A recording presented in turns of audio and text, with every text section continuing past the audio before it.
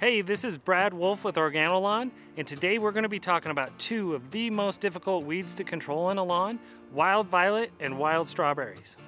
Wild violet is a heart-shaped plant which usually has a small lavender or blue flower, but sometimes that flower can be white and even yellow.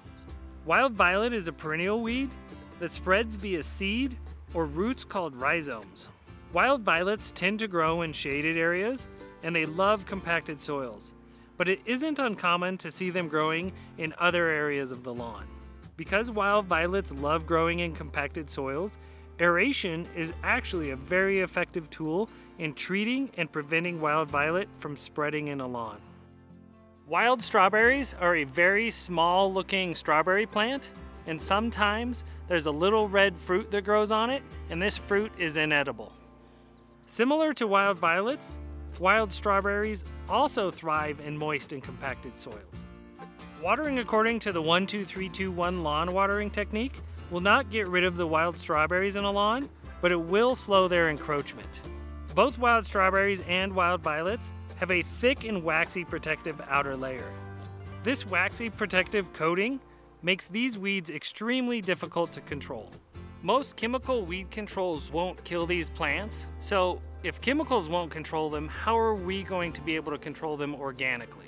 Here at Organo-Lawn, we have discovered that applying our all-organic weed killer called One Earth Weed Control is extremely effective at controlling both wild strawberries and wild violets.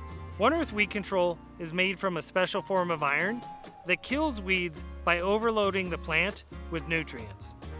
Sort of like a nitrogen burn, but with iron. What we have observed after a single treatment of One Earth Weed Control is that the leaves of the weeds will show signs of discoloration and browning, but the weeds typically won't die from just one treatment. However, we have found that a second application applied 7 to 10 days after the first application is extremely effective in controlling the weeds, especially if the application is performed in early spring when the weeds are still young and actively growing. Back-to-back applications of One Earth Weed Control applied 7 to 10 days apart will usually do the trick. But if the weed is very stubborn or it is later in the year, a third application might be necessary. In general, weed controls work best on young, actively growing weeds in moist soils. They're less effective on more mature, older weeds or drought-stressed weeds. To improve the efficacy of the weed control, we recommend watering the lawn 12 to 24 hours prior to the application of One Earth Weed Control, and again 12 to 24 hours after the application is completed. Hopefully you don't have wild strawberries or wild violet growing in your lawn, but if you do, there is a very effective organic option to control these difficult weeds. To learn more about One Earth Weed Control and how to kill stubborn weeds without chemicals, please visit Organo-Lawn.com.